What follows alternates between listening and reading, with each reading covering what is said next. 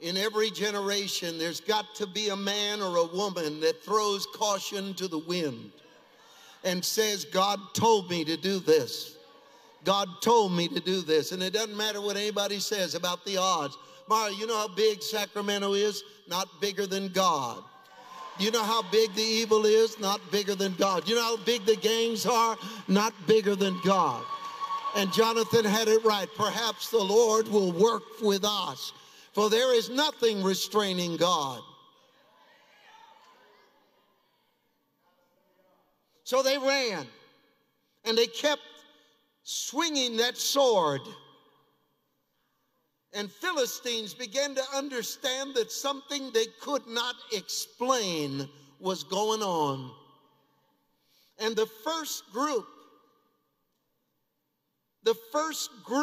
that got it were mercenaries, thousands and thousands of mercenaries who left their Jewish faith to join Philistia.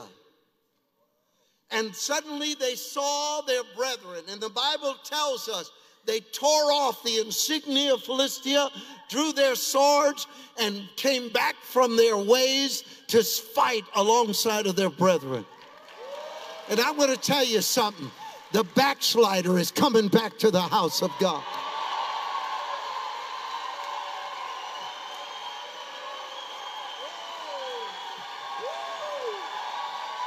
Yeah, they are. They're going to tear off the colors of the world. And they're going to say, I know those Christians. Those Christians that are the freedom fighters that are standing against tyranny. I remember when church was like that. And tears are going to break. I'm going back to God. I'm going to serve God. Your children are coming back. Your husband is coming back. Your backslidden mate is coming back. They're going to come back.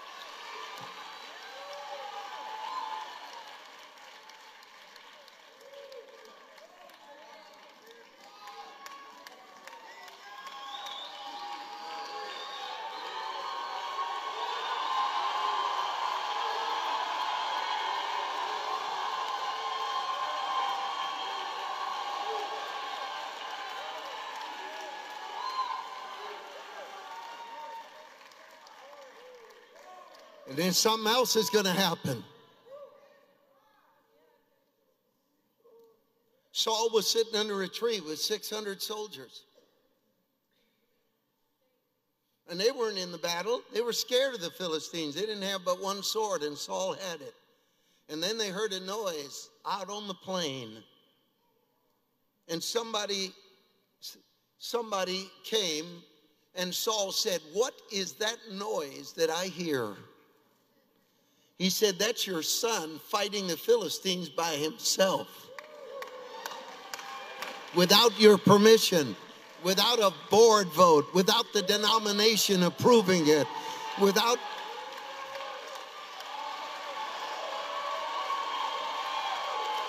He just went out and did it.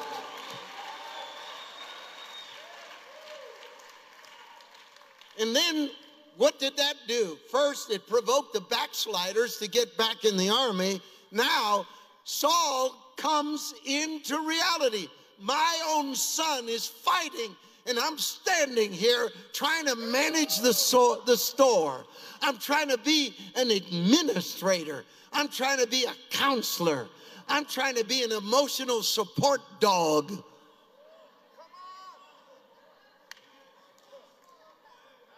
He said, everybody get up and let's go fight alongside of my son right now. And they ran to the battle. And then God got so happy, he threw in an earthquake.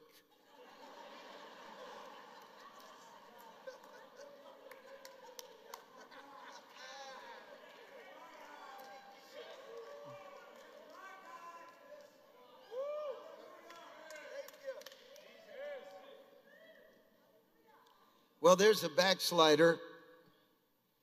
There's the compromised preacher. But there's another group. The group that decided to hide because of the virus. I can't go there. That China flu gets me, it'll be bad.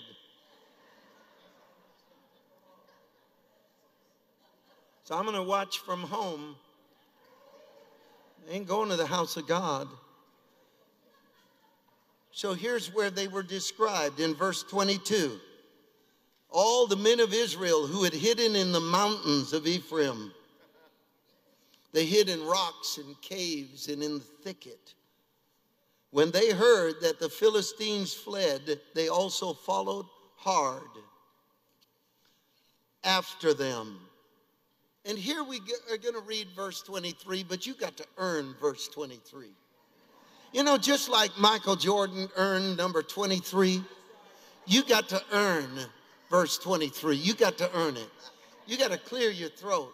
You got to get rid of your ways. You got to get rid of your sin and your compromise and your unbelief and your fear.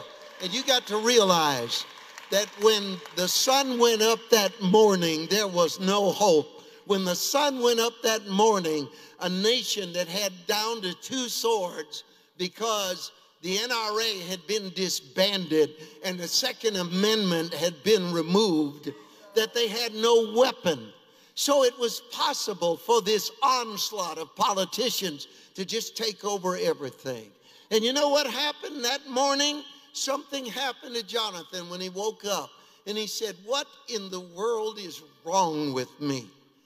Why am I living in fear and in resignation of my future being decided by atheists, devil worshipers? I may be ready for verse 23. It says this, so God saved Israel that day. So God saved Israel that day. And I'm going to talk to you for a moment. To your everlasting shame, many of the modern preachers that call California home and have got their cubicle mega church would have condemned the actions of Jonathan. Living in his day, he would have been a rebel, a renegade. But in these citadels of religious nothingness, there is no plan to save anybody. There's no plan to do anything but lay down and be a collaborator with the most wicked reinvention of morals and life that the world has ever seen. The experiment, the sludge, the sewage, backing up on us out of the pipes that are attached to the Capitol building in Sacramento are unforgivable. It's unforgivable. It is no version of it we can accept. There's no time for us to look at it. Right now it is a time for the spirit of Jonathan to get on us, to say we will rise up and God will work with us.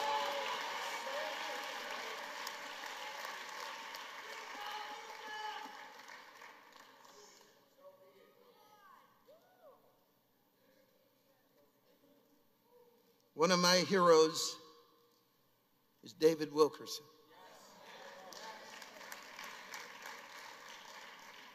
I have 4 large photographs in my office, framed. One is Oral Roberts. The other is Billy Graham. The third is Miss Catherine Kuhlman. And the fourth is David Wilkerson. And everyone's smiling up there in that gallery except David. And David was in my life. David was the reason I was called to the ministry. And while he was alive, he was vilified. Now you look on his videos on YouTube and they're all viral. Everything he said, how in one day New York would be shut down. But convicting preaching, repentance preaching, it's gone.